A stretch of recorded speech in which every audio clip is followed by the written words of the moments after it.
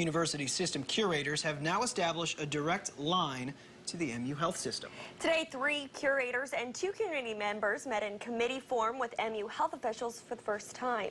ABC 17's Sarah Messler-Donar was at that meeting today and joins us in studio. And Sarah, this is the first time a committee to oversee MU Health operations has been formed.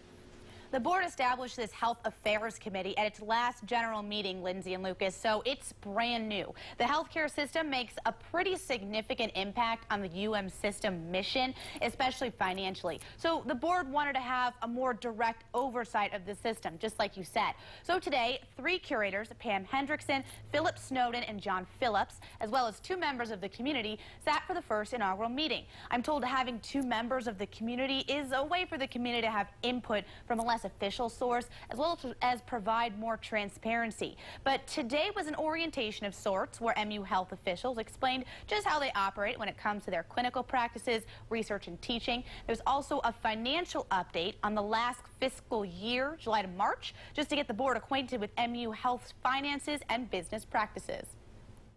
For example, Brian Burnett talked about overall, from a financial side, just how important the healthcare system is to the overall University Missouri system's financial health, and so that's extremely important. And the board just wanted to have some greater insight into that, or just to have greater oversight to it.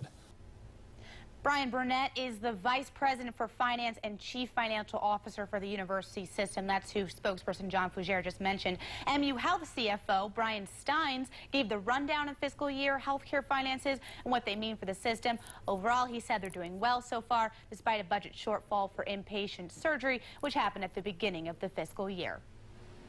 Okay, thanks, Sarah. Members decided to have its second Health Affairs Committee meeting at the next General Curators meeting in June.